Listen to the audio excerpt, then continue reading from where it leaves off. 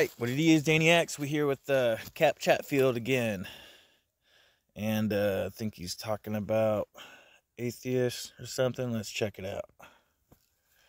This is one of the biggest mic drops I've ever seen. One famous argument that people have against Christianity, I used to have this argument, is that God, if he's so good as the Bible says, as Christians say, why does he allow so many people to be killed?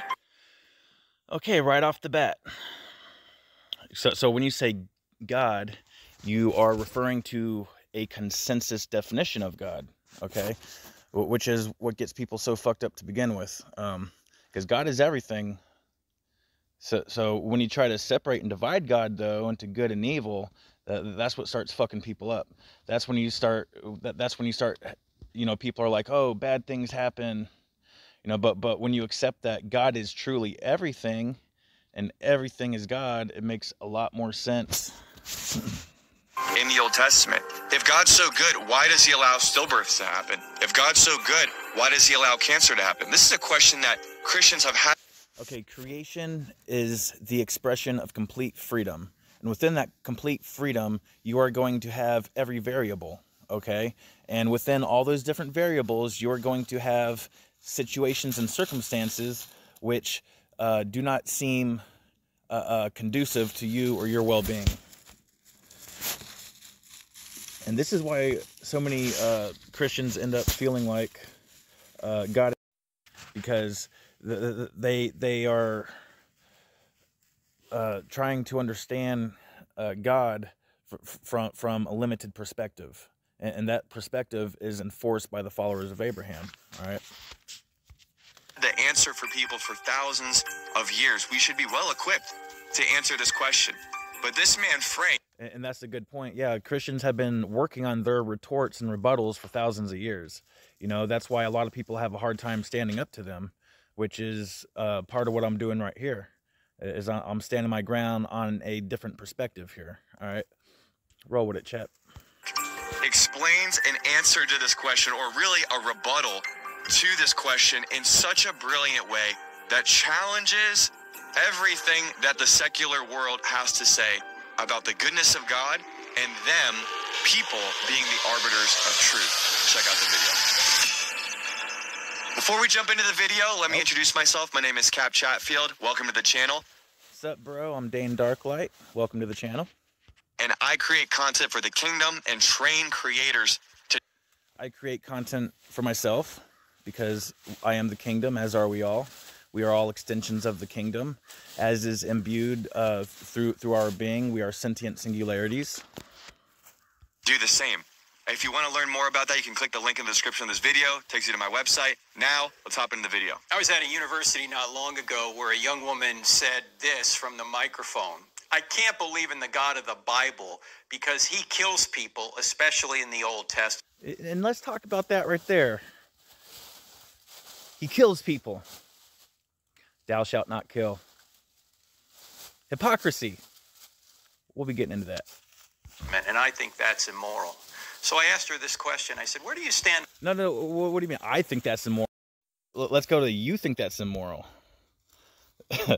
I mean, y'all, with your commandments and all, right off the bat, thou shalt not kill, but yet God killed all kinds of people. Okay, so this is where we get into the holy murder.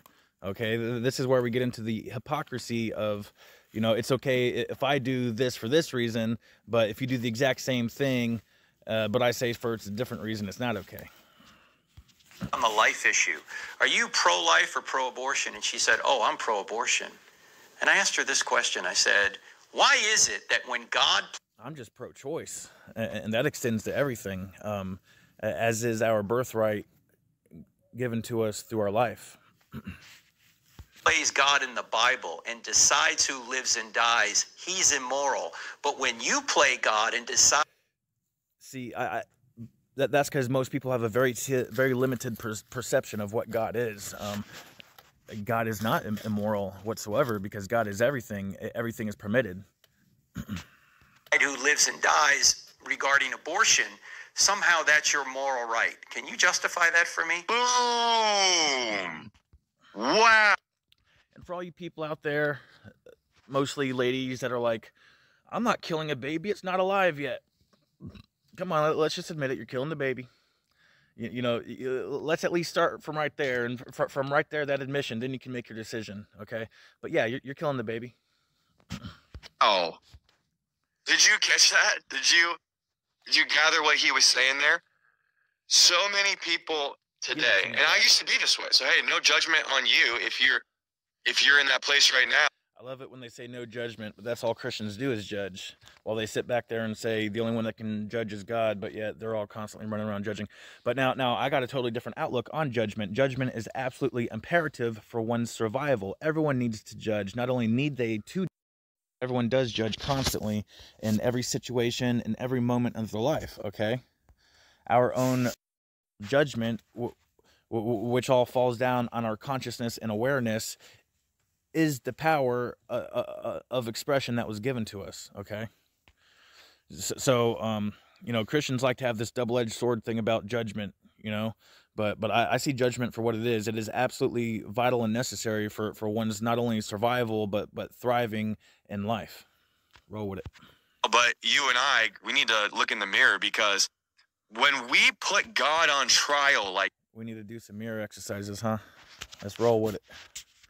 When we put God on trial. Oh, okay. So God, see, this is like a projection and a reflection from a lot of people, because they are tired of the perceived trial of God being enforced on them by all of y'all. Okay, just clarifying things right here as to the motivations of people saying that. That when we say, if I was God, I wouldn't do that. Even Christians say, we are all God. We are all God. We are all sentient singularity. Okay, so you got the Allspark, which was created by the darkness, okay? And within the Allspark is the infinite light seed, okay? It is one and it is infinite. It is one and it is, zero. It is everything all at once, and that is what we are, okay? We are a infinitely compounded meta consciousness within itself. Like take ourselves, for example. We think of ourselves as singular, yet we are composed of... it's not infinite, but it's a lot. It's a bunch of cells, tiny individual cells who each themselves feel that they are individual and singular and go about their own little thing. But all the cells within our body come together. Those little consciousnesses combine to form the consciousness which we call ourselves, okay? And that in itself is a symbol of creation. That is a of the Godhood, all right, as was given to us. That to this day, when I put out videos about difficult things that Jesus said, or difficult things that God said in the Old Testament, he's the same yesterday, today, and forevermore. Jesus didn't come to abolish the law and the prophets, but to fulfill it. We need to understand that God's character hasn't changed. Our circumstance and how we stand before him changes because of what he did on the cross for us by sending Jesus to die on our behalf. He sent him to die? See that's what I'm saying. Sin and death, that's what y'all are all about, really. I would say that God sent Jesus to live for us. I wouldn't say he sent him to die for us. He sent Jesus to show us how to live, not show us how to die. I mean, like all the emphasis put on death and sin by you guys. It's hilarious. That's why I call you guys sin worshipers. Let's roll with it. That's true, but we need to understand God is the ultimate judge of the universe here, not us, yet. No. We are all God, and we are all the ultimate judges of our own universes, okay? So check it out. You got the earth itself, okay, which is its own dimension, okay? Then every single sentient singularity, which is a person, their perception and their perspective creates its own dimension within that original prime dimension, okay? So therefore, we are all creating our own reality as we observe it, okay? We feel like we have the moral superiority, and we can say what's right and what's wrong, and everyone does. I mean, and that is the point of our consciousness, is to develop our own moral superiority. That's the entire and the point of developing the moral I mean, it's not even about superiority. It's just developing your own self, developing yourself into such a strong state that you induce the ascension. Okay, ascension is consciously pushing your awareness into ever higher energetic states. Okay, now check it out. The highest energetic state is complete oneness, and within complete oneness, there is absolutely no separation. And okay, you're like, oh, that sounds great, right? To a lot of people, that's heaven. But what that is that's the infinite dark void. That's the infinite dark void, and the dark void created the light in order to condense into all the dimensions and universes. I call it the omniverse, of which we all contribute to. Let's roll with it.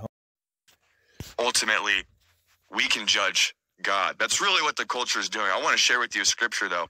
Yeah. Everyone judges God.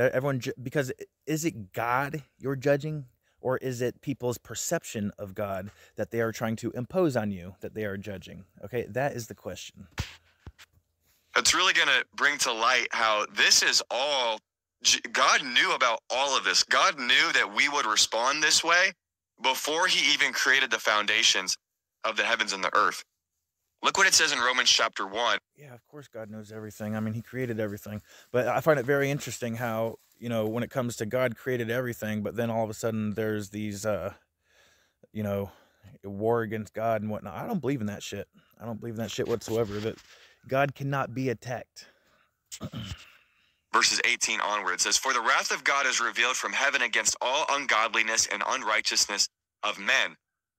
God's the judge, right? He's the arbiter of truth. He decides what's true.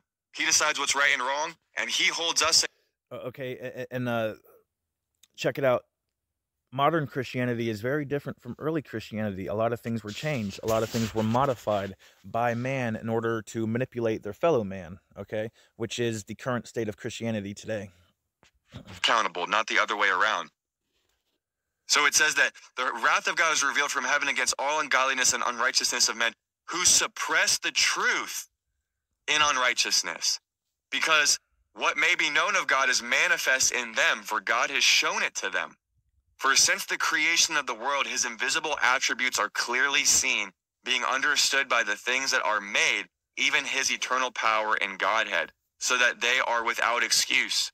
Because although they knew God, they did not glorify him as God, nor were thankful, but became futile in their thoughts, and their foolish hearts, professing to be wise, they became fools, and changed, check this out, the glory of the incorruptible into an image made like corruptible man and birds and four-footed animals. And an image like the cross? Worship no idols, but y'all love that cross, don't you? Just saying. Creeping things. Pause right there. Do you see what's happening? Man rebels from God, rebels against God. There is no rebellion against God. It can't happen. Every possible path is God's path. Every path leads to God, okay? Now, where you have the contention is where you have a certain follower of God who tries to impose their perception of God on others. Man is suppressing the truth that he's put into. Man rebels from God, rebels against God. Man is suppressing the truth that he's put into our hearts. He's already given us a conscience. He's written his law on our hearts before we even said yes to him. We know that stealing's wrong. We know that murder's wrong. We know that adultery is wrong. We know all these things are wrong inherently, but we suppress the truth. We deny that there's even a creator, although, as we just read right there, all of creation, the entire cosmos, points to the fact that somebody had to design this. This couldn't be. Absolutely agreed. But, I'm definitely not an atheist, so. An accident. I want to ask you a quick question right now. If you believe that the universe was some sort of cosmic mistake, that everything fell into place like this randomly and through chaos over the course of billions of years, let me just ask you a practical question. Not randomly through chaos, specifically through chaos. But this doesn't apply to me though. Roll with it, chat. If you were to put a whole basket of laundry into a dryer, how long would it take for that basket of laundry, that dryer, if you opened it up, how long would it take for all of those clothes that you threw in there to come out perfectly folded? How many times has anybody in human history, Christians love their analogies. with all the dryers that we have on planet Earth right now, probably at least a few billion, with all those dryers, has anybody ever seen a pile of clothes get turned around to the point where they came out in perfect order? I mean, so my question is we understand intuitively that randomness to that degree. Now, one's consent that there is a God does not automatically validate your perception of God. Okay. Just does not produce order. How can we explain the intricacy of the universe, molecular structure, the way that this Earth is perfectly distanced from the sun so that we can sustain life, and it moves just fast enough for us to keep moving around the sun and the moon, the moon is placed just perfectly to carry the tides, and without the tides, there might be life, but it wouldn't be the flourishing life that we know today. The seasons to change and create a whole ecosystem of life. How does that happen without a designer? I'm going on a rabbit trail here, but here's what I want to finish this with. Did you see what it said right there? Professing to be wise, they became fools. People became fools and changed the glory of the incorruptible God into an image made like corruptible man. God in the beginning of the Bible clearly states that you and I are created in his image, not the other way around. But that's exactly what humans do. That's exactly what's in our nature.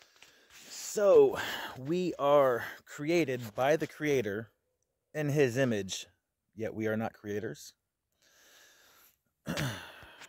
We look at God and we say, I would never do that. If I were God, I would never do that. That's why you're not God.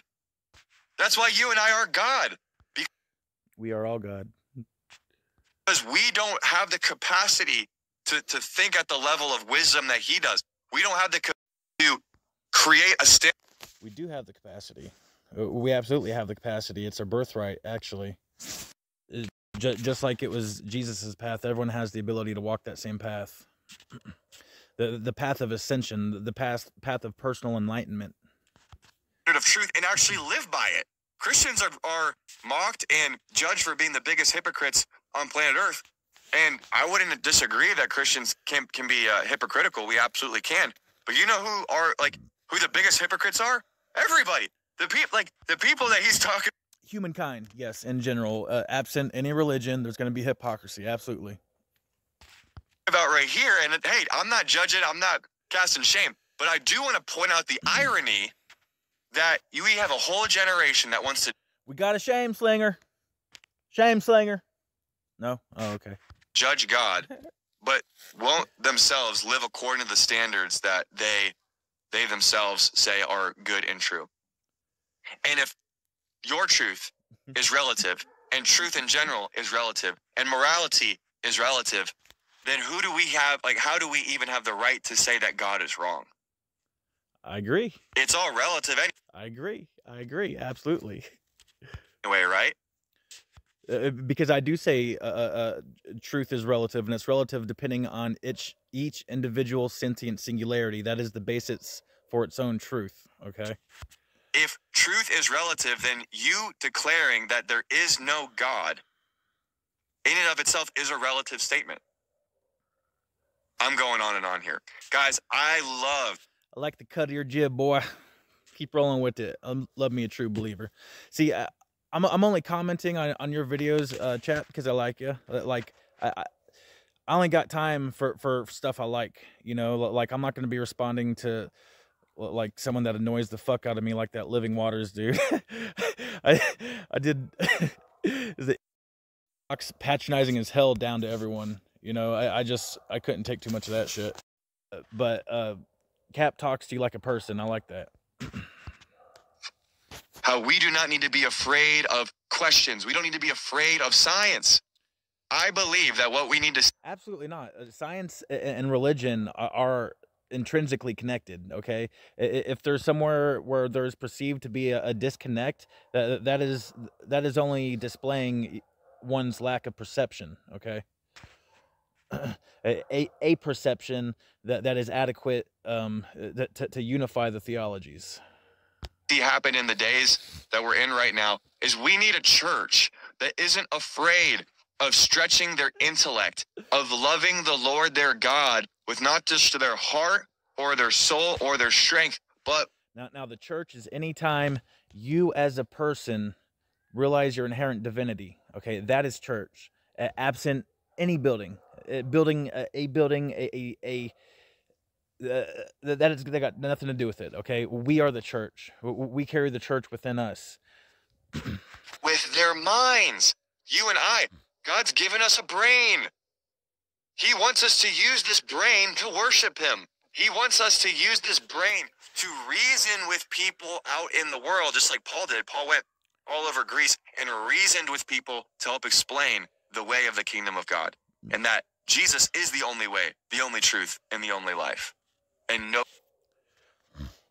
that's what y'all use to manipulate people with, because I believe that too. Jesus is the way, but not the way y'all say, because we all have that inner truth within us. We don't have to be dictated to by your holy book.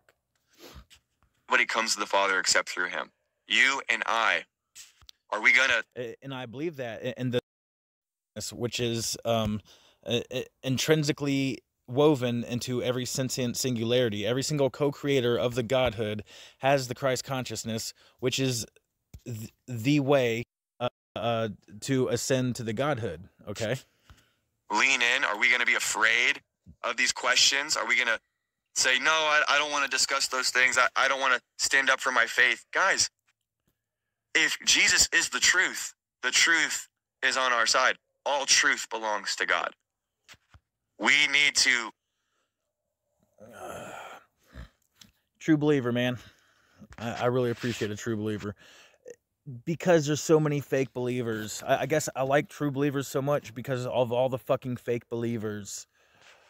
Be more fearless. We need to be more courageous. We need to be more bold with the truth. Crusade! We need a crusade! We need to start killing some motherfuckers who don't agree with us. I'm sorry, y'all. I'll leave that call for you guys to do here in a couple years. Not out of arrogance, but with humility and love. Because the truth sets people free. Father, lead us in truth. Open our minds. Give us courage as believers to express the truth, to have discourse with people. And God, we pray that you would awaken the hearts and minds of those who think that you are foolish before it's too late. I agree with that prayer. All right. We got a common prayer going. I can roll with that one. But now where I would push back a little bit is, of course, he is inferring the Christian and followers of Abraham's perception of God. Not the actual divine connection within ourselves. That is what is constantly glossed over by religions, because as soon as that takes away their power. When people realize they have, it becomes abundantly apparent that the superficially hoarding and insidiously hoarding the power of the sovereign individuals which support it. Okay. Before they cross into eternity and wished that they received the forgiveness that you paid a high price for them to have on that cross. In Jesus' name. Amen. What do you guys think? Let me know in the comments. Share this video. You the man, chat. That's what I think. That's why you're probably gonna be seeing more of me, dude. If you was just annoying as fuck, I just go on by you. But I like you, bro. Roll with it. Like it, and please subscribe for more. We'll see you in the next one.